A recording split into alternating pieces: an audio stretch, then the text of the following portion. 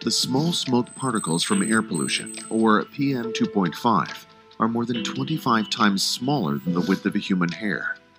As air is inhaled, particles enter the body through the nose and mouth.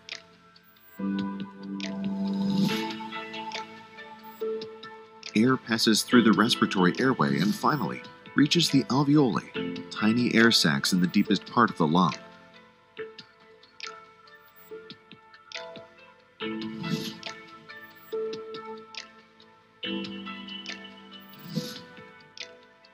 The smallest of the particles that enter the lungs diffuse through the walls of the alveoli into the bloodstream, where they are transported to all organs of the body where they can affect normal function. Critical organs affected include the lungs, immune system, heart, and developing brain.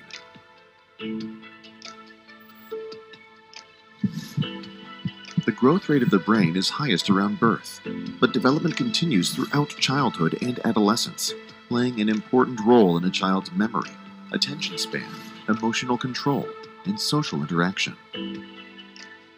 Once in a child's still developing brain, particulate matter damages brain cells. The result: impaired cognitive development and ability to learn that may have severe consequences for welfare and earning potential across the lifespan, and may accumulate, resulting in neurodegenerative disease later in life.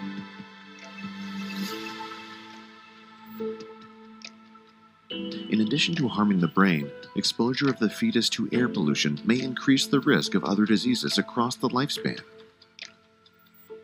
including stroke, pneumonia, ischemic heart disease, chronic obstructive pulmonary disease, lung cancer.